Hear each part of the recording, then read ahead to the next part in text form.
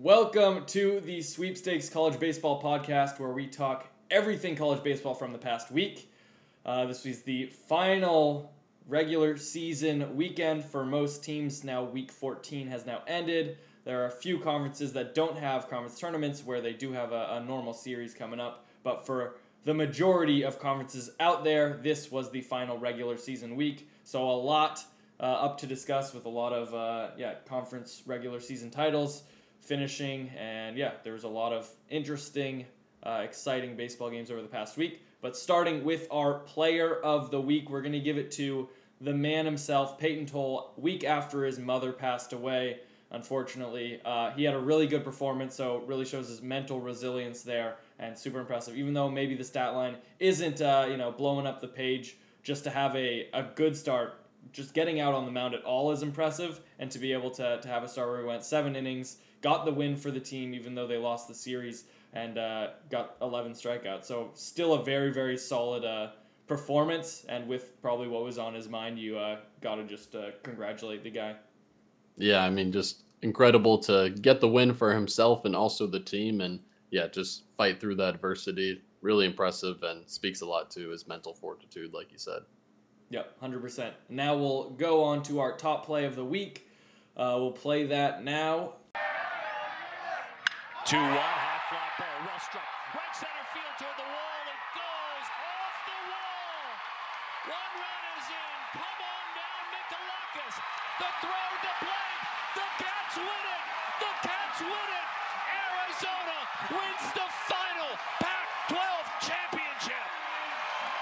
And speaking of important final games in conference play, this was maybe the biggest result that we saw out there, with right fielder Brandon Summerhill of Arizona getting the walk-off against Oregon State to clinch the Pac-12 regular season title. And this was after the first 2 games of the series where they got absolutely dominated, and they were down pretty much every outfielder they had. They had a pitcher in center field for the final game. So to be able to battle and compete for that conference title was super impressive, and the walk-off just speaks for itself. That ball was crushed. It would have been a home run any other day, but the wind was blowing in and completely knocked it down. But it was like 110 off the bat, and it was the winning conference title swing. So super impressive.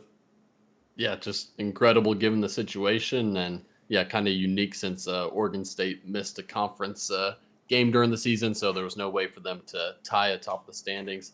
So normally you don't see that head-to-head where there's not a possibility of it being a tie. It really was just truly up for grabs, and Arizona snagged it. Awesome play. Yeah, winner takes all, and Arizona was just on the right side of things. Super impressive with just how things turned out with those first 2 games. Be able to have that mental resiliency to just say, you know what, those games didn't matter. It's all on the line for this final game, and they were able to pull it out there. And now going to our sweep setback of the week.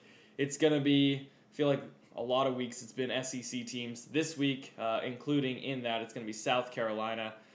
For the past 2 weeks, they've looked really bad. They were almost the setback last week, but decided to go with another team. But South Carolina 0-3 at Tennessee. So, I mean, really, it's just tough luck. Tennessee is super hot right now. They're the number 1 team in the nation.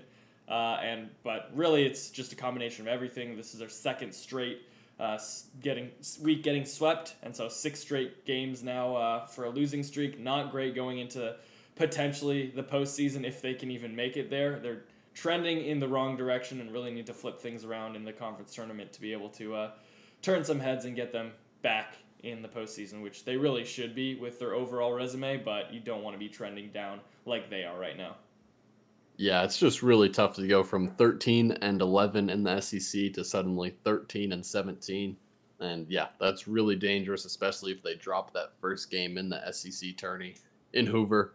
If you end the season on 7 straight losses, I don't know that they're getting in, which would be crazy given their RPI. Their RPI is in hosting range, but they just have really been racking up the losses to end the season, and it's tough to, make a case when you're trending downward like that.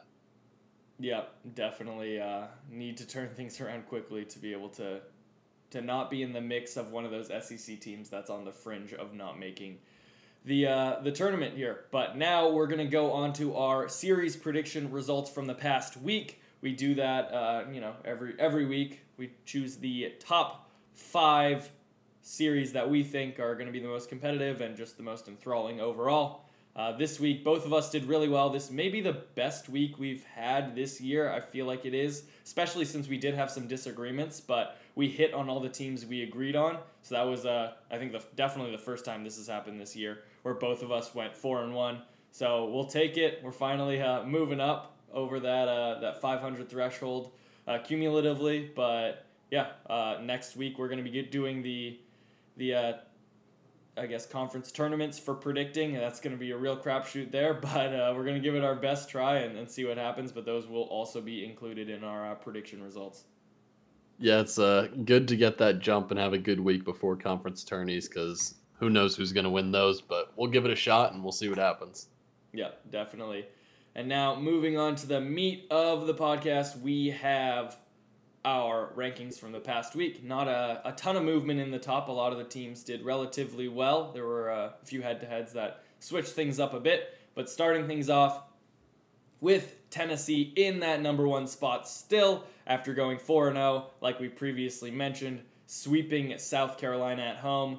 Really impressive week. They just keep solidifying their number 1 rank and pretty much dominated at home for the most part. This was a week there. I guess Tennessee, when they first got to that number 1 rank, was a little bit iffy, but they definitely have been consistently, able to prove that they should be that number 1 team right now. Yeah, just playing extremely well and continuing to win and take care of business ever since they've entered that number 1 spot. Curious to see how things go down in Hoover. If they're able to win that tourney as well, that kind of potentially solidify themselves as the number 1 seed in the country for the tourney. Right now, the RPI doesn't reflect that, so it'll be interesting to see if they can kind of back that up and try and get near the top. Yep, for sure. And next up, we have Kentucky in that number 2 spot, staying there after going 2-1 versus Vandy. Very good week overall. They looked very, very good. The first 2 games, pretty much not competitive. Vandy's really struggling. Another one of those teams that may be on the bubble for some reason, even though their RPI is super good. It just depends on how much the committee uses that metric to determine which teams make it and which teams don't. But Kentucky just continues to prove that they're one of the best teams in the country and in the SEC. So, yeah, they're just taking advantage of the situation with Vandy struggling overall. Yeah, Kentucky solidified a share of that SEC title with Tennessee, and fitting to see these 2 teams atop of the rankings, atop of the best conference in the country. So hand in hand here, and yeah, good to see them on top here. Yep. Next up, another SEC team. We have Texas A&M at 3, moving up 2 spots from last week after going 2-1 versus what was number 3 Arkansas. Getting that series result was super impressive. They dominated the final game to take the series, so it was that rubber match, and they just completely blew it out of the water. The first game, super close, really could have gone either way, but they're able to, take that home field advantage and get that win there. Super impressive. Their first loss for Hagen Smith's start, even though he didn't get awarded the loss there. Just overall, he's been super impressive, but the offense of Arkansas hasn't been all there. Texas A&M might look like they're starting to ramp things up. It's tough to know with that the Thursday game with Hagen Smith start. You can't really expect too much offense there, but they have started to slowly ramp it up at least for that final game where they clinched the series. Yeah, this was a super impressive series win. One of the most high-profile series of the year, really, which is impressive considering both of these teams were kind of trending down at the moment as well. It would have been even higher profile if it was a few weeks earlier, but still a very solid series win, and Texas A&M solidified themselves as one of the best teams in the SEC, one of the best teams in the country, and yeah, just really, really solid week in performance overall. Yep, definitely. And next up, we have Oregon State at number 4. I want to say it's more like a 3A, 3B scenario. I think Oregon State deserves to go up. They didn't this past week after going 2-1 at what was number 20 Arizona. Winning that series, unfortunately, not good enough to win the conference, but still super impressive results. The first 2 games were just absolutely dominated by Oregon State and just barely fell short in that final game, getting walked off. So the wins, yeah, super impressive, and the loss just barely. I feel like that balances things out. Almost got the sweep there. Maybe would have been able to move up a spot if that was the case. But yeah, I do feel like it's more of a 3A, 3B scenario here. Yeah, it seems like Oregon State has bounced back from a couple rough weeks there a little bit ago, and it looks like they're playing well heading into the postseason here. It'll be interesting to see what they can do down in Scottsdale for the Pac-12 tourney. They're certainly solidified as a host right now, and could potentially creep up into the top 8 seeds there if they do well. Yep, for sure. Next up at 5, we have North Carolina moving up 2 spots after a 2-1 week at what was number 13 Duke. So really impressive getting a road series win against a very competitive squad, and they just look really, really solid. Definitely seeming like the best team in the ACC after being kind of a second-tier team for a lot of the year, behind Clemson, behind Duke, behind Florida State. They were just kind of lurking, North Carolina, and now they're hot at the right time and took the conference there. And so, yeah, they're just building off that, and really impressive weekend on the road against Duke. Yeah, this was a big series win to solidify that conference regular season title.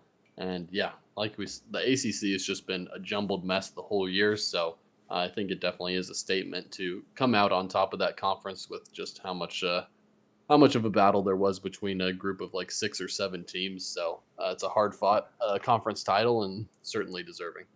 Yep, for sure. And now at 6, we have Arkansas moving back 3 spots from last week after going 1-2 at Texas A&M. So it's a very different story if they win that first game and win the series after the first 2.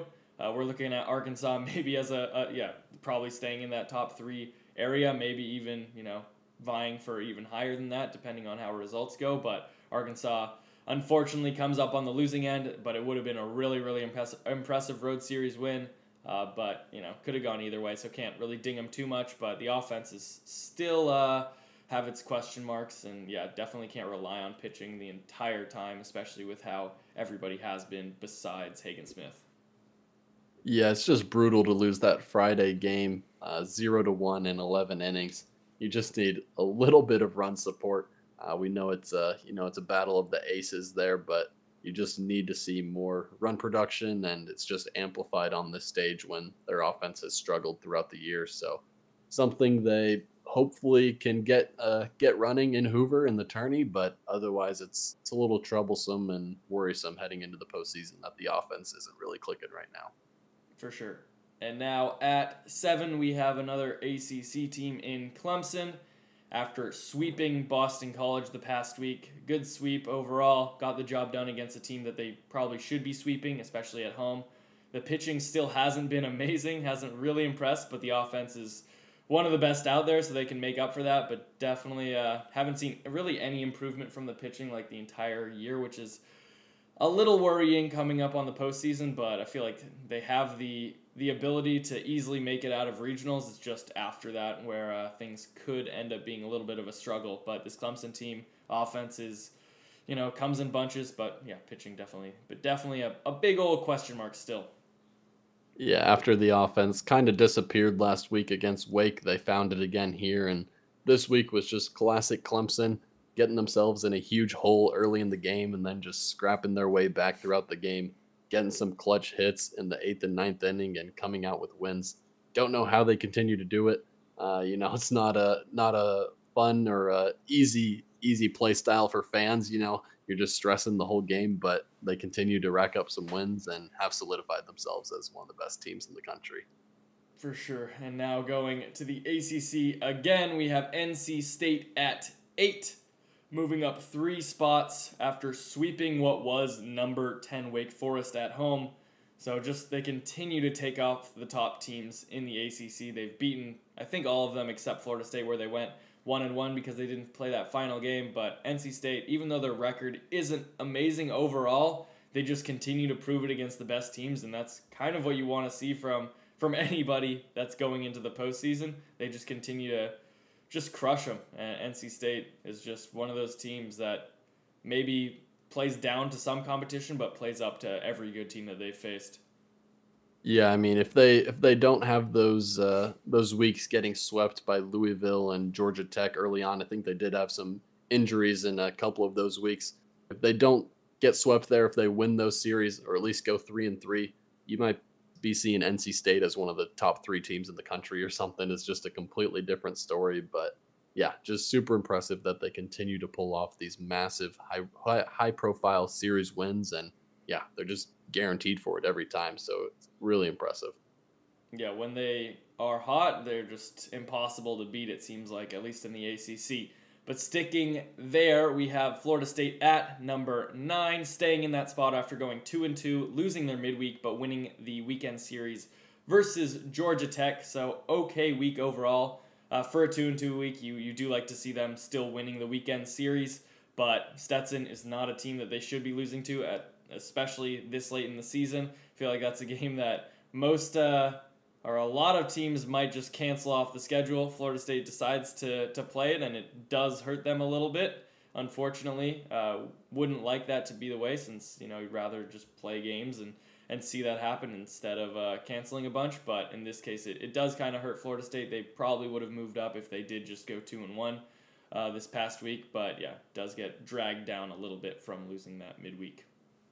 Yeah, definitely a tough one there, and luckily it didn't hurt them too much in the RPI, still sitting at 8, but probably want to win at least one game in that ACC tourney to try and solidify a top 8 seed. Otherwise, it's a little worrisome, and yeah, definitely would have liked to seen that midweek win or potentially pull off the sweep. They certainly had an opportunity to do that in that last game against Georgia Tech. Yep, for sure. And now at 10, we have Georgia falling back 4 spots from last week after they were one of the hottest teams, probably the hottest team in the country for the past few weeks. They lose to Florida at home. So yeah, right as they were extremely hot, this Florida team, which is a team that if they are in the right headspace, they can compete and they can win against the top teams in the country. We just haven't seen that consistently this year. But Florida, they just turned it on and were able to out-hit Georgia. Super high-scoring games for the most part. And yeah, if Florida's bats are at least somewhat comparable to Georgia, then it's going to be a real battle between the two teams. But Georgia's still in a very good spot overall to just be able to host, and probably a top 8 seed if they can just tune things a little bit more. Yeah, I feel like this weekend was kind of more reflective of the Georgia team we expected going into the year. We knew there'd be some offensive production, but the pitching staff was a little worrisome and unproven. But throughout the year, they've continued to prove people wrong and have continued to play at a high level and just play better and better as the season has gone along. But bit of a setback this week. We'll see if they're able to correct it during the SEC tourney. If not, that is a little troublesome heading into the postseason, but we do know this team can hit and can out-hit just about anyone. Maybe not Florida this past week, though. Yeah, a little unfortunate running against a Florida team that was apparently hot that 1 week, but it happens.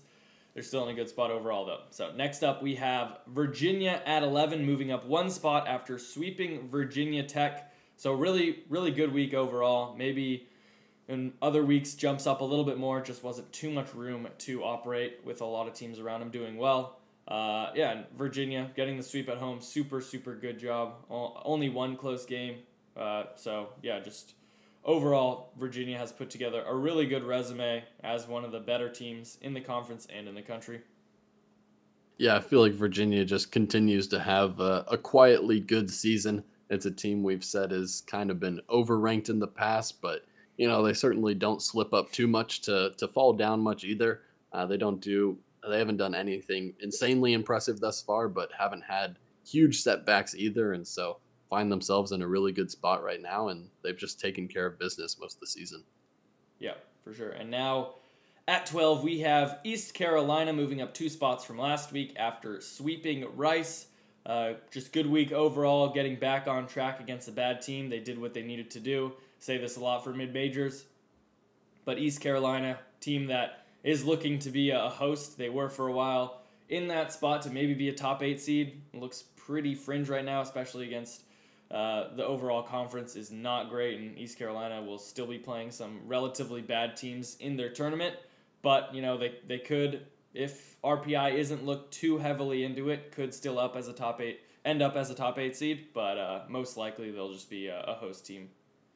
Yeah, it's a little scary right now. The RPI dropped 4 points, even though they got the sweep here. They're down to 16 now, and they actually open up the conference tourney with Rice once again. And so you could see the RPI drop even a little more. I do think they deserve a hosting spot just considering how they've taken care of their conference throughout the regular season and throughout many points in the year. They've looked like a top 10 team in the country and have solidified themselves in that sense. So solid week overall, and we'll see if they're able to continue that throughout the conference journey. Yeah, definitely. And next up, we have Mississippi State at 13 after going 3-1 the past week and winning their weekend series as well as their midweek. No sweeps, but good week overall. Almost got the sweep on the weekend, so that would have been good. It was against Missouri, so a team that they definitely could have swept, the bottom dweller of the conference there. But it was a good week overall to just get back on track and get in the right state of mind heading into the conference tournament. Mississippi State, a team that is probably in that hosting range, just, unless things go really wrong in the conference tournament, but most likely will be a host overall. Yeah, they certainly have the resume too. This is a similar week to East Carolina where they played well, but the RPI effect was not great. Down 6 spots from 16 to 22, so pretty fringe right now. But they do kind of have the wins and the resume overall to back it. So probably need a win in Hoover though to really solidify that. Hopefully they're able to pull that off, as I think they've had one of the more underrated seasons in the SEC this year.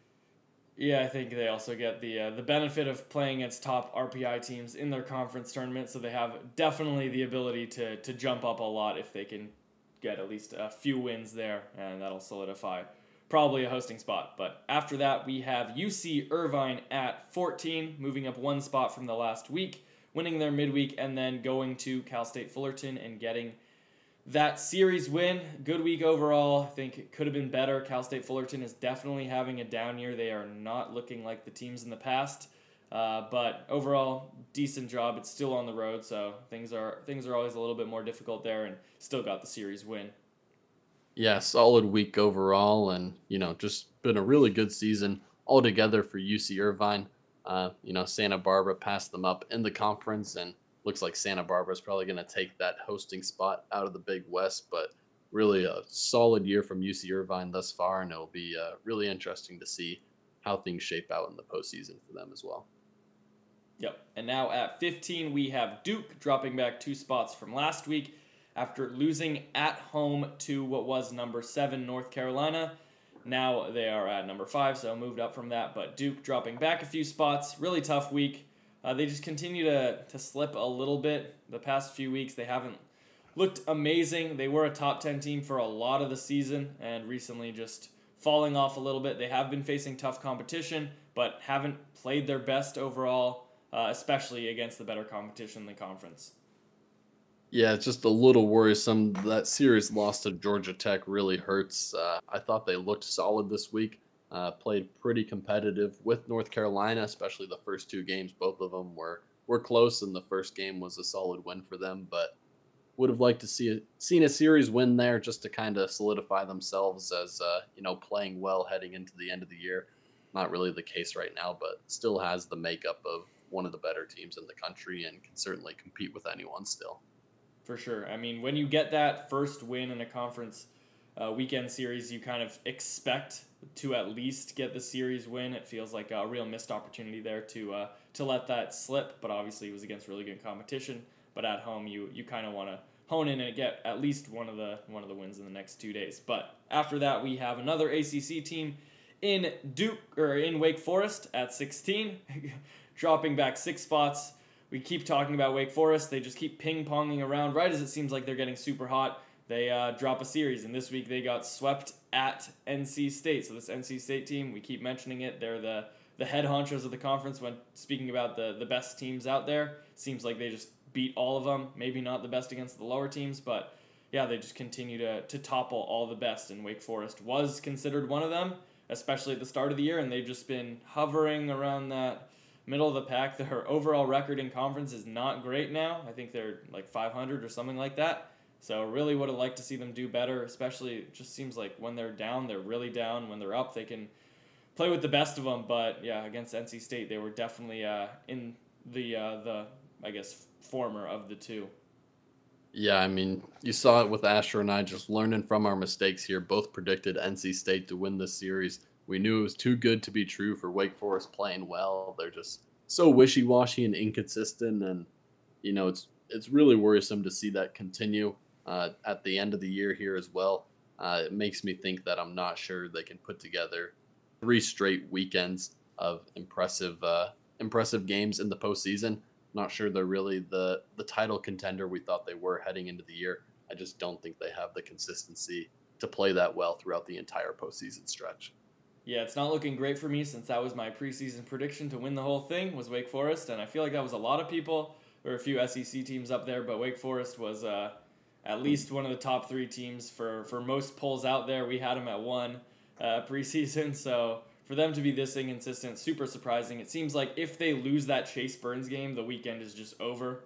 They can still maybe scrap something out for if they do get that first win, but if Chase Burns gets a little dinged up, then it's a real problem heading into those next few games, because if the bullpen is on the back foot already, it's a real problem heading further, especially since the bullpen hasn't been even that consistent, even if they do pitch well the first game. So it's real tough for this Wake Forest squad, just no consistency like we said. But now heading to 17, staying in that spot from last week, is Dallas Baptist, going 2-1 at Middle Tennessee. Good week overall. It seems like they've just been hovering around this spot for a very long time. Nothing has been super impressive with this squad, and for a mid-major, you kind of need to impress a lot more to be able to jump up over some of these teams that are facing tougher competition week in, week out, and Dallas Baptist just hasn't impressed that much, especially against the Middle Tennessee team this past week. Very iffy competition. Would have liked to see a sweep, even though it was on the road. Yeah, solid week. DBU has gotten back on track for winning series at least, but haven't looked quite as dominant as they did early in the year. Still have the makeup to be a contender in the postseason in my mind. Have one of the best pitchers in the country and have some good pieces to back that up as well. So looking good heading into the postseason, but not an incredibly impressive week altogether. Yeah, definitely. And now at 18, also staying in the same spot, unfortunately, is UCSB. Went 4-0 the past week. Super impressive week. They swept Cal State Northridge on the road, which was pretty impressive overall. That was one of our series predictions where we both got it right. Maybe a freebie there, but still one of the better series out there this past week. And yeah, UCSB just continues to prove that they're maybe the head of that conference, even though UC Irvine is above them in the rankings.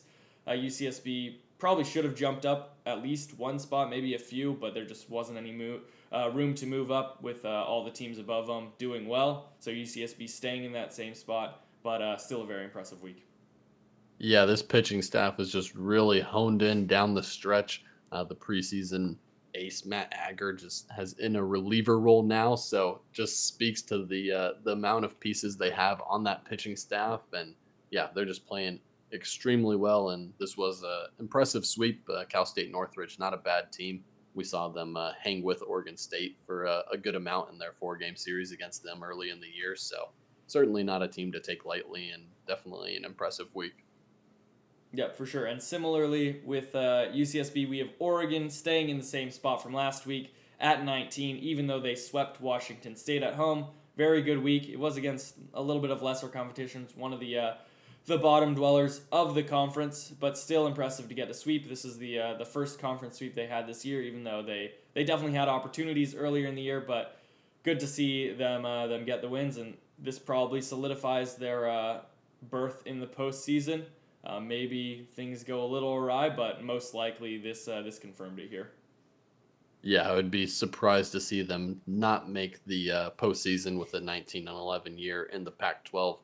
That should get it done. And yeah, solid week overall. Like you said, wasn't the best competition, but nice for them to get that sweep. And we'll see if they're able to, take a crack at defending their conference tournament title down in Scottsdale.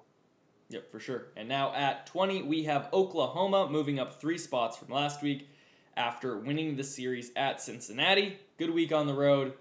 Pretty much, I think already had the conference locked up at this point, but still showed that they can keep the momentum going into the conference tournament and get that series win. So impressive there, even though they really didn't have anything to fight for. They still, kept building on what they had this entire season.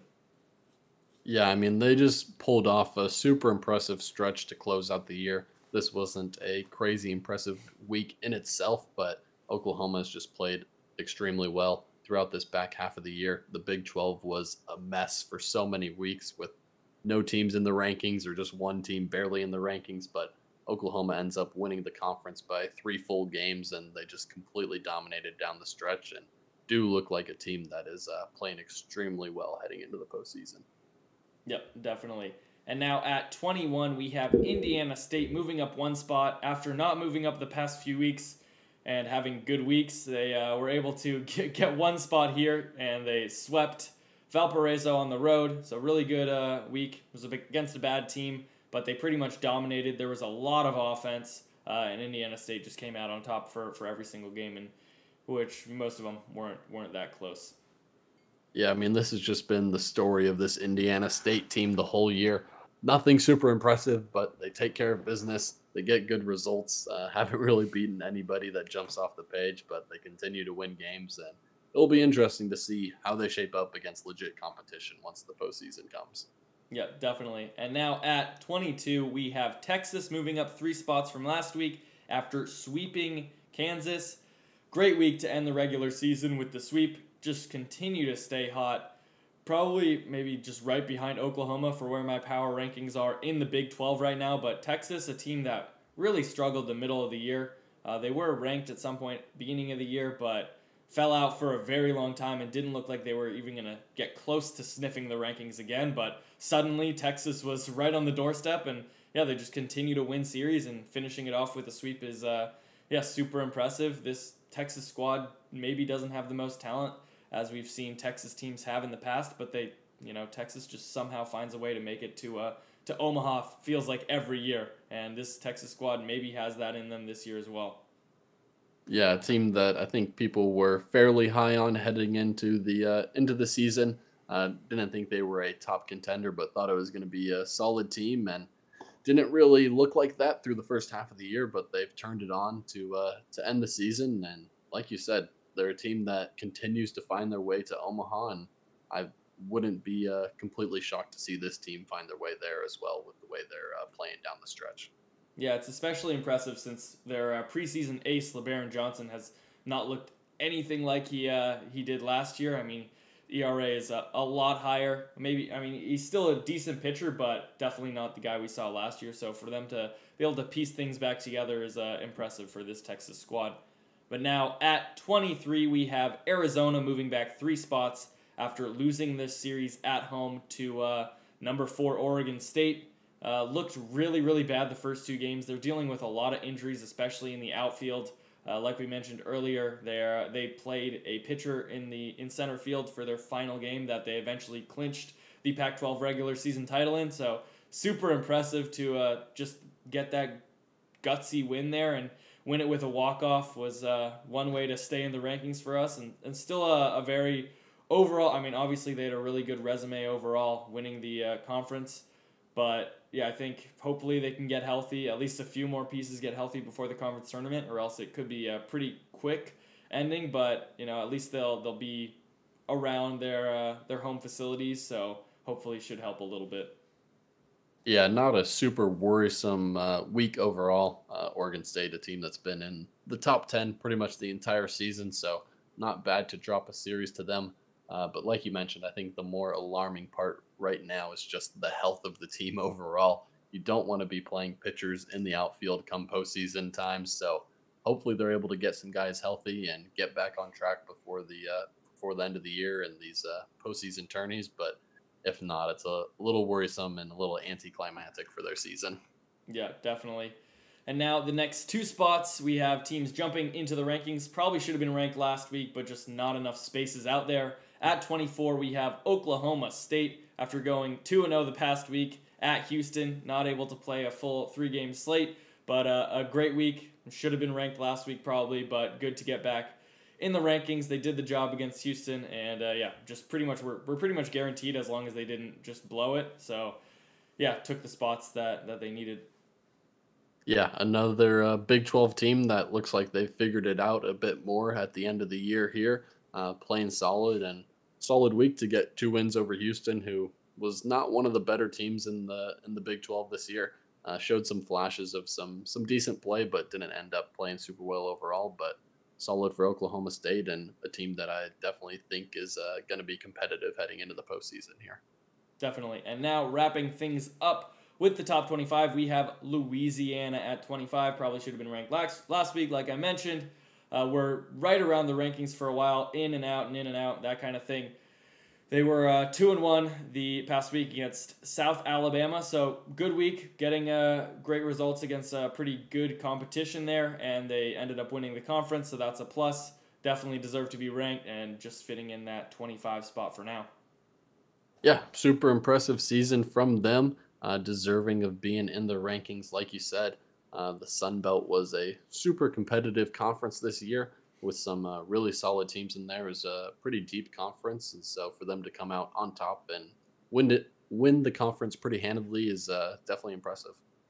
Yeah, and the teams that did drop out, those two teams, were Alabama and South Carolina, so the SEC seems like there is a big gap between the top and the mid-level teams where a lot of them are vying for the chance to make the postseason. There's just a lot of teams around that middle level that probably should be in with their RPI, but who knows with just their overall just plate, especially with how they did in the conference, not amazing. Alabama lost to Auburn on the road this week. Super, super bad for a team that really should be beating Auburn. Even though it's a rivalry, I get it, but this might be the reason why they don't make the postseason somehow. It's just not the best look, and South Carolina, like we mentioned earlier, now on a 6-game losing streak in conference. Even though it was against Tennessee on the road, it's a tough time to come up against them, but you got to get some wins somewhere, and if they're able to scrap one win from last week or this week, maybe it's a different story, but can't be on a losing streak like that come postseason. Yeah, really tough weeks for those guys, and Hoover SEC tournament, it's going to have some of the best teams in the country. And it's also going to have some big implications for some NCAA tournament lives here. So it's going to be an intriguing week down there, and it'll be very interesting to see how that group of teams on the bubble shakes out and who gets in, who doesn't. Yeah, it's a make or break moment. We've seen it the past few years. That bubble team might be the team that just wins it all. With Ole Miss, that was definitely the case. They were the last team in, and they were able to turn things around at the right time. So who knows about these teams that aren't playing particularly well, if they can get something going and make themselves just a little bit more solidified outside of the bubble, then definitely want to be there. And yeah, any SEC team, it seems just every year can win the whole thing if they get hot at the right time. But yeah, I mean, besides that, usually we end things with the teams that are close to being in the top 25, but this week there really weren't any. Most previous weeks, there is a solid number of teams that are right on the outside, but this week it seemed like the teams that were right on the outside got in, and the teams that maybe the other teams that were also close didn't have good weeks, so they dropped further back. So it's a very strange week for the last week of our regular season rankings, top 25, to really just not have anybody outside of the top 25, but it makes it easy for us, especially making those decisions for teams to come in.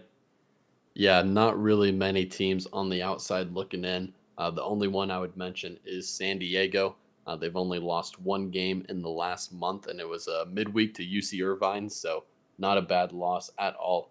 They've ended the year super hot, and if they're able to win the WCC tourney, that's going to be a dangerous 2 seed heading into the postseason, and a team that is knocking on the door in our rankings. But like you said, a lot of other teams just completely fell off, and there's not a lot of competition in that spot right now. Yeah, for sure. That's San Diego, I guess. Yeah, like you mentioned, probably that 26 team, but they didn't even play any games the past week, so not really any way to gauge it, especially against teams that did and were already pretty much solidified to jump in the rankings there. But that will be that for this week's podcast. Next week, coming up against the postseason conference tournament starting now. Super excited for that. Be sure to keep an eye out later in the week for our conference series predictions, or I guess not even conference series predictions, the conference tournament predictions. So, we're just going to see what happens. It's going to be a tough one to predict, but should be fun. And yeah, be sure to pay attention to that. It'll be out shortly. Peace.